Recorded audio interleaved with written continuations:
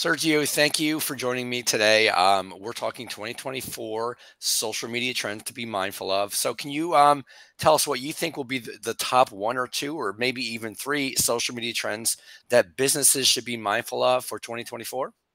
Absolutely. And thank you so much for having me on. I always enjoy our conversations and I look forward to always catching up with you. Now, I've got three trends that I'm currently tracking for next year. When it comes to platforms, I think you're going to see TikTok continue to reign in social media. Instagram Reels will continue to reign as well. Those are the two big platforms right now that I think a lot of people are focusing in on. Bite-sized video content, that is going to continue to be superior out there. We don't want to watch long movies. You want to watch something that's under a minute but has everything you need to either close a deal or sell a product. The biggest one is kind of like a double-edged sword because it's getting easier to produce content for social media. You're seeing apps that are AI is helping with video production.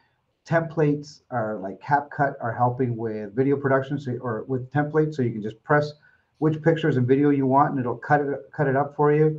Chat GPT is helping with creating content. If you want a product description or you want a caption for a new cotton tote bag, it'll help you create that. So it's getting easier to get in the game, but everyone's getting better at it. So it's Hmm. harder to stand out.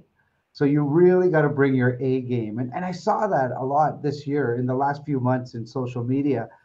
I would say as the economy starts to tighten up a little bit, you see everybody looking under every rock to find business. And where did everybody show up? Social media. So you're seeing all kinds of new players, whether it's suppliers, distributors, individuals, or groups. But when the space gets crowded, you can really see who's spending money on their social media, who's really doing their research, and who's really being creative. So it's getting easier, but it's getting harder to stand out. And those, my friend, would be my top three trends for next year.